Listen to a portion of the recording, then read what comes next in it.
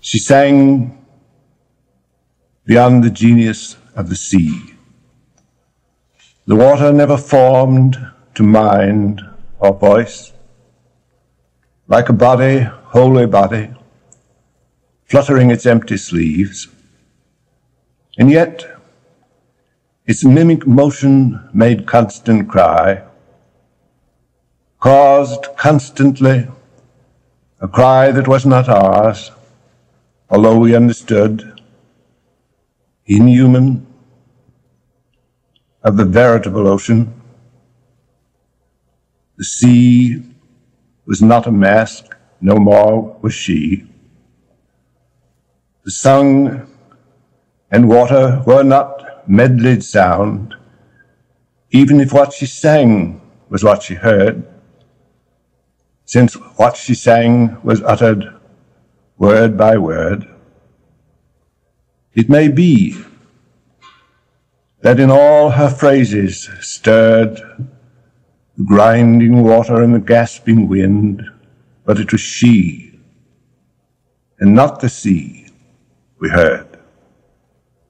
For she was the maker of the song she sang.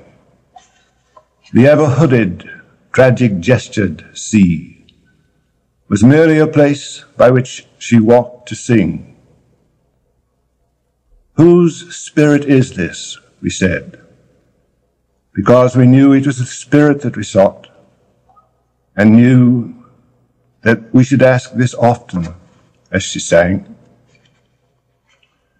If it was only the dark voice of the sea that rose, or even colored by many waves, if it was only the outer voice of sky and cloud, of the sunken coral water-walled, however clear, it would have been deep air, the heaving speech of air, a summer sound repeated in a summer without end and sound alone.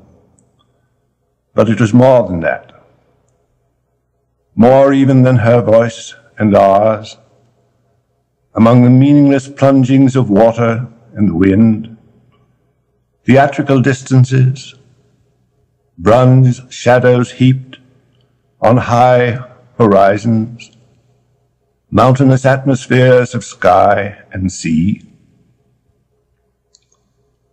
It was her voice that made the sky acutest at its vanishing. She measured to the hour its solitude.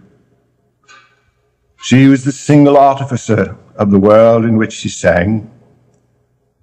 And when she sang, the sea, whatever self it had, became the self that was her song. For she was the maker.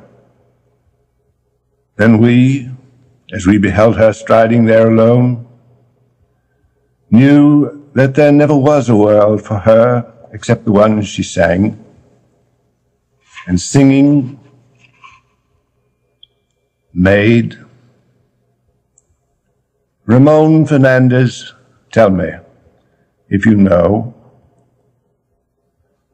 why, when the singing ended and we turned toward the town, tell why the glassy lights, the lights in the fishing boats at anchor there, as the night descended, tilting in the air, mastered the night and portioned out the sea, fixing emblazoned zones and fiery poles, arranging, deepening, and chanting night. O blessed rage for order, pale Ramon, the maker's rage to order words of the sea, words of the fragrant portals, dimly starred, and of ourselves and of our origins, in ghostlier demarcations, keener sounds.